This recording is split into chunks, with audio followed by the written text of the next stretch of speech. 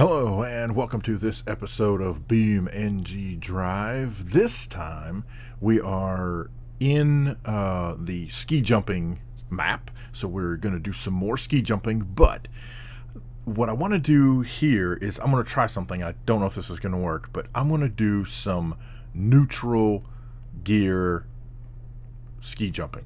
So essentially I'm going to get up, get the vehicle rolling, get into neutral, and just let it ride. Now, I will steer right and left just to attempt to keep it centered, but I think we're just going to attempt several different vehicles without using any gas at all. We're just going to let them fly and see what happens.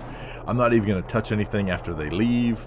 Ooh, barely cleared the back end there. Hey, that was actually not bad. Oh. Well, that's a problem. Oh, hey. Oh. Actually, that's... Oh, well, this will... Wow. That did that on its own. That was actually not bad. That's not too shabby. Well, I'm thinking the seat could be a bit of a problem. Let me see here. Yeah, I'm not sure we would have, let's try this. Oh, yeah, there's the dash cam. That's a little worse for wear than I thought it was going to be, actually. Huh. Okay, that's, wow. So that's, oh, yeah, that'll do it. From here, it just kind of looks like the roof's caved in a little. As you can see, it's kind of decapitated our driver, or at least given him a serious headache. Alright, so we are going to reset and restart. Give me this. We're a little further back than I wanted to be. I thought I'd set the reset point for up there, but anyway. So let's see what else we have. I think I'm just gonna kind of go through my list. Why not? Let's try the Aruga. Ooh, we're going to do the Tourer, because why not? So we're going to... Come on. Oh, got to move my mouse. Come on. Yeah, this car's going to barely be going even when we get out of neutral. Come on. There we go. There you go, Grandpa. Alright. That'll work. Alright, so here we go. And over the edge. Oh, we actually caught the back end, sort of popped up a little bit. This car's not steering too well. I'm not anticipating good things here. Oh, yeah, we kind of lost it. Oh, and that's not going to be good. Okay, very cool tire effects. That was very cool. And into the ground. Oh! Yeah, that's not good. Okay. Alright, so for the record, so far, the best landing is the truck. Granted, we've only had 2 vehicles so far, so yeah, that's... Hey, but you know what? You take your wins where you can. Let's do the I don't know. Let's do the King Snake. Why not? All right. Holy cow. So the question is, can I make it there? Yeah, I can. We can do this. We'll slowly roll up and anticipate our death. Wait. Really? I'm going to run out of... Come on. Okay. Let's just go just a hair here. Come on. There we go. And over the edge. Let's see how we do here. In the King Snake. Alright, we are hoofing. Looks like 185 maybe? 185 at the peak. Ooh, the front end suddenly dips. Ooh, but it clears the edge. Ooh, look at that. Smoothed out. All right, well, that's okay. But I think we're actually okay. Now here's probably where we'll lose it. That bump right there is always a problem. Oh, we're actually on fire. Oh, and we crashed. We survived the, which, in retrospect, I should probably at least put the brakes on once I get down. Okay, so, alright. So, I'm changing the rules midstream. New rule, we're allowed to do brakes. Alright, so, let's just, whoa. Alright, so let's just try this one. Oh, really? Are you kidding me? Alright, so let's try this one with the new rules where I can do brakes once we hit the bottom. Because I mean, you know, it's not fair to judge when a car actually survives and happens to go cruising into the wall. I mean, I don't think that's fair. And, well, I'm the one doing this contest, so I guess there you go. He who makes the rules makes the rules, or something. Alright, 185 miles an hour. Up and over. Ooh, that front end. Ooh, man. Oh, the back end's not going to come down as far this time. So, as soon as I cross the finish line, now we can put the brakes on. Oh, I tell you what, even with brakes, that did not go well for the driver. Alright, well, I would say he survived, or she, the driver survived, most likely up kind of until the end. I don't know. You know what? It caught on fire. You lose. No, the truck is still better because you can't just have fire going on there. That's just not going to work. So you caught on fire. Sorry, no, you lose. All right, let's try the burn side. You know what? We're going to go down in a police car. So let's. Where's my mouse? Okay, that's my one pet peeve with this game. If your mouse happens to be on your odometer, you can't drive with a keyboard. Just going to throw that out there. And I know, a bunch of you right now are probably saying, well, if you had a controller or a steering wheel, you wouldn't have that problem. You're right. But I don't, and so I do. Does that make sense? Try to keep up and watch for the changes. All right. Watch for the changes and try to keep up? I don't know. It's one of those. Anywho, we're cruising. State Trooper. 189, it looked like. And we are drifting to the left. I don't... Oh, my. Ooh, I cannot believe we cleared that. That is crazy. Oh, tap the wall. Oh. I can't brake. Oh, what? We caught on fire? Ah. That's a bummer, man, because if we had not caught on fire, that would have been the jump to beat. However, we're on fire. So, yeah. Man, I can't believe that. What is up with this? Everything catches fire all of a sudden. Alright, fine. Caboose. Ah, that is a bummer. That really is. I'm saddened. Because that police car really... I know I'm on... Because the police car would have been perfect. The car itself, damage not a problem. The driver definitely, I mean, probably, yeah, granted, when I had some compressed discs or something, but man, that would have been great. But no. Somewhere caught fire. I'm guessing, let's see, did it catch fire before or after the end line down there? Because I'm thinking that very end bump is what set it on fire. Alright, let's find out with the 57 Chevy. Woo, 197 miles an hour. You are cooking, buddy. This is not gonna be good. Wait, oh, come back. Yeah. Oh, no. Oh, my gosh. Wow. Oh, that's not pretty.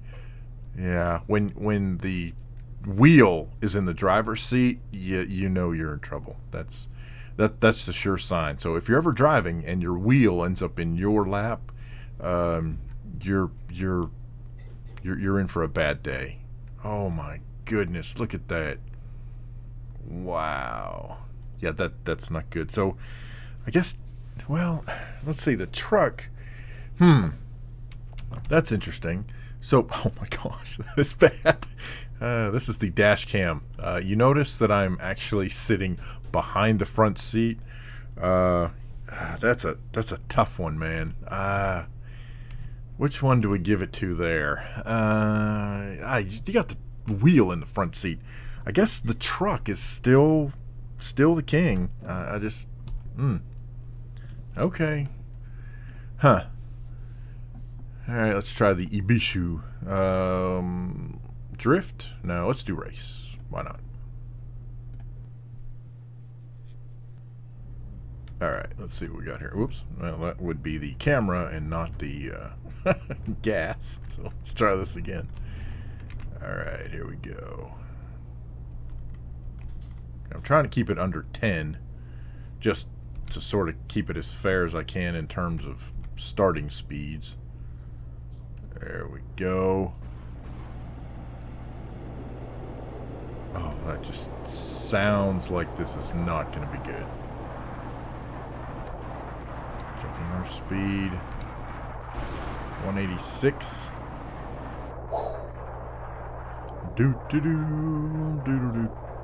Oh, wow, that actually, look at that. Oh, bummer, man. Oh, it held such a great line, but I can't stop. No. Oh, man, that held such a great line right up until the point that, well, the car slammed into the ground. Let's see. Well, I'll tell you what, so far this is the best dashboard scenario we have seen. I mean, I'm basically still in the driver's seat. I believe I'm shifted a hair to the right, but in terms of survivability, well, I don't know, that landing, man, that probably would have wiped him out. But I'd have to say this is close. If this is not a lead, this has got to be close, because I mean, everything looks like the driver would still be sitting there. Okay, granted. I'm using some poetic license here, I'm sure. So, you know what? I'm going to call it. I'm going to call it the Ibishu so far is the lead vehicle. Because, once again, I make the rules. Alright, so let's go. So let's, whoa, not so fast, slow your roll. Alright, here we go. Let's see how this goes. We got ourselves a nice line. Actually, that's a pretty straight one. He is veering a little to the right, but I got that cured. 192, but then lost tires.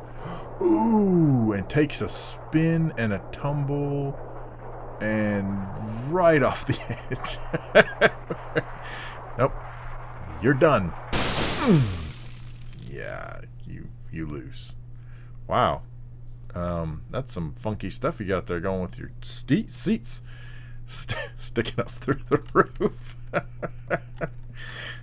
We turned it into a goat car or a rabbit, or pick your favorite animal that has long pointy things at top, right? Okay. I almost feel like I should... Dude, you just lost your mirror.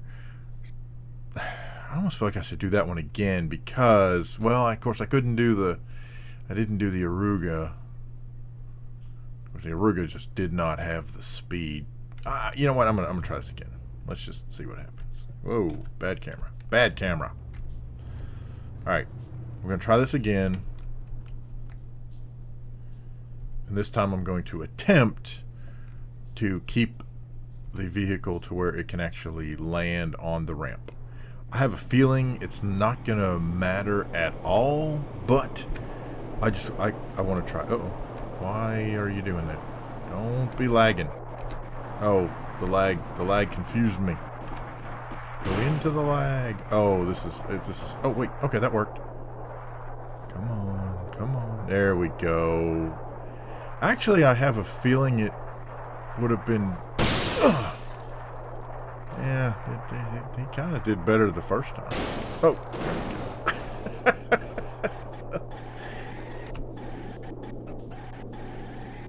Oh. Yeah, no. After all that tumbling, the dash is a little warped. I am in the driver's seat, though, you know, relatively decent. But there's just some, there's just some funky stuff going on. So, all right. So we're going to still say the Ibishu is still the lead vehicle here. All right. And you may disagree, and if you do, that's perfectly fine. Throw it in the comments and say, no, you're an idiot. Well, actually, you could probably say that anyway. I'll tell you what, let's do the convertible. That was one of the very first ones that we did. All right. Well, that was stupid.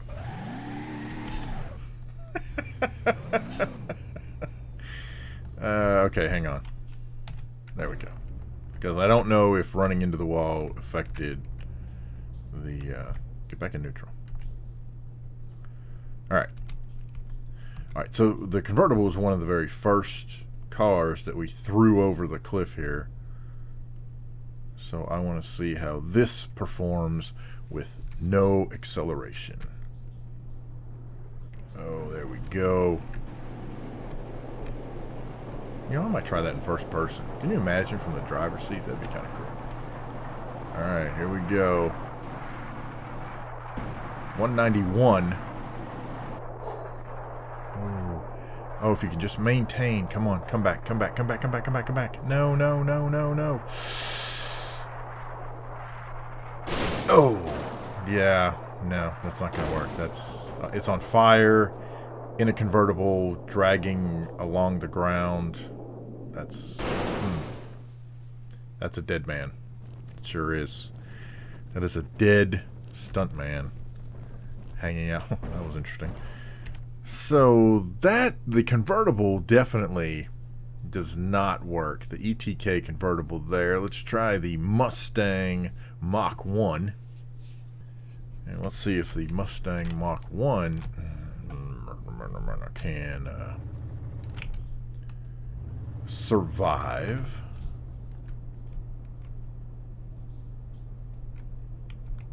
Alright, here we go. Get semi-squared up here.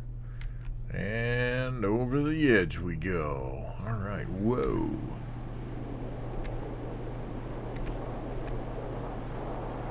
Kind of, I don't think I'm lined up, to tell you the truth. 182. Okay, well that's not bad. Ooh, nice. Nice heavy back end, keeping it. Oh, come on. There we go.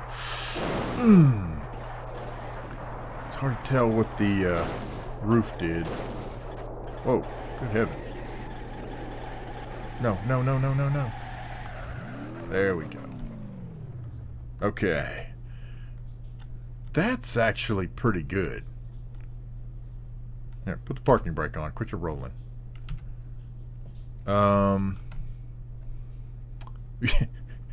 The interior's a little wobbly. That's a very bizarre effect. Look at that. That's like Jello, man. Oh, you know what? This is alright, though. I mean, I still got plenty of roof above me. I'm gonna say this one. This is a win. The Mach 1, I believe the Mach 1 is the most survivable at this point. I think that actually is pretty decent.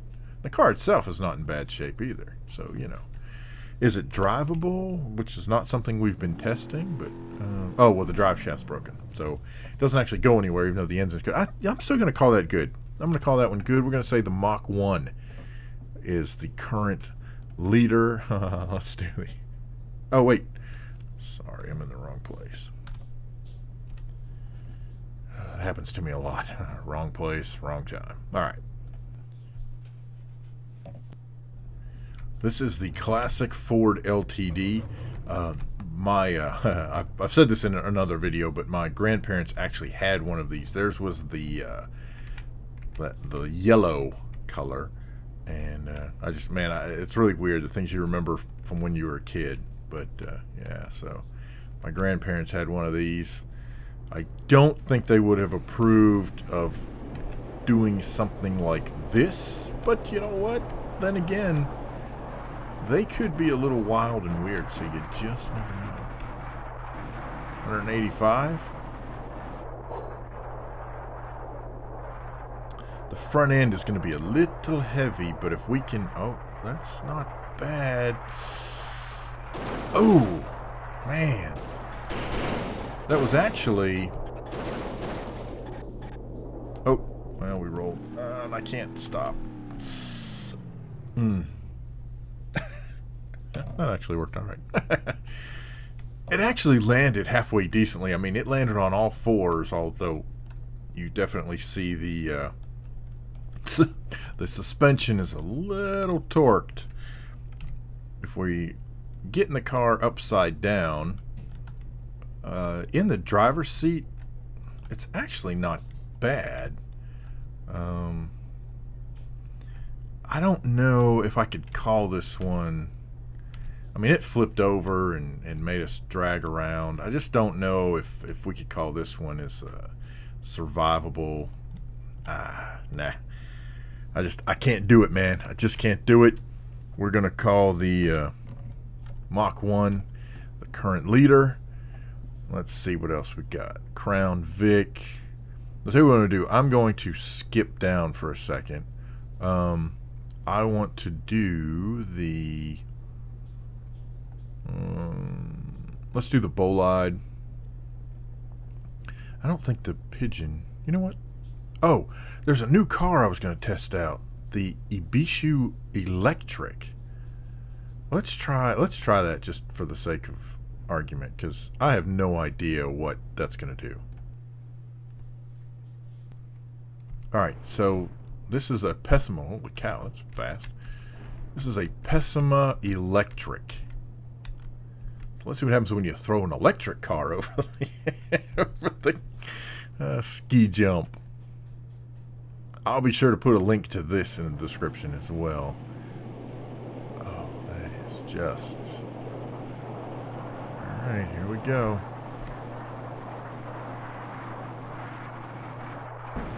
$187. Whoa. You want to level out? Oh, it's rolling. We're barrel rolling. Oh, no.